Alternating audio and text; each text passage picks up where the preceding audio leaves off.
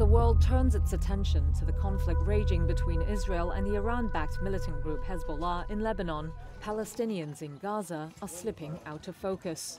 Also diminishing are the already dim prospects for a ceasefire, almost a year into a war that continues to shatter the enclave and the lives of those in it.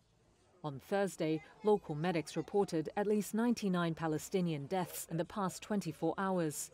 That includes an Israeli strike on a school compound sheltering displaced Palestinian families in central Gaza on Wednesday. Among the wounded were several children, including this baby. The Israeli military said the strike was aimed at a Hamas command center embedded in the compound that used to be a school. Both Israel and Hamas say the Lebanon conflict could help end the Gaza war. Sami Abu Zuri, a senior Hamas official, said it could lead to pressure on Israel to strike a ceasefire deal, which would see the release of Israeli hostages held in Gaza and Palestinians jailed by Israel. But others are doubtful. Nomi Bar Yaakov, an expert on Middle East diplomacy, told Reuters Israel is now focused on trying to dismantle Hezbollah's military arsenal. That means it's had to put the ceasefire in Gaza on the back burner.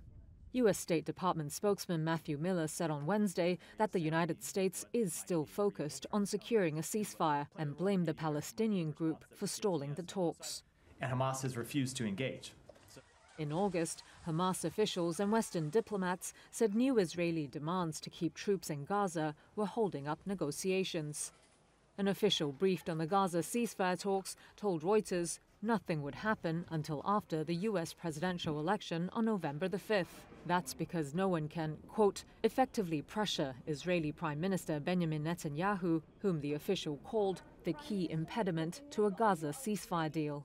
The official, who requested their name and nationality be withheld, also said Hezbollah wanted the ceasefire proposal floated during last week's UN General Assembly to be linked to a ceasefire deal in Gaza. But Israel rejected this, and the plan was dropped.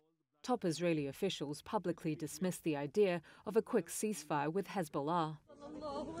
Meanwhile, at a funeral in Khan Yunis on Wednesday for some of the dozens of Gazans killed in an overnight strike, this woman called the death of a baby niece the biggest message to the world. A child sleeping in the arms of her mother, she said. What can I say? The whole world is asleep. Nobody cares about us or is even looking at our faces.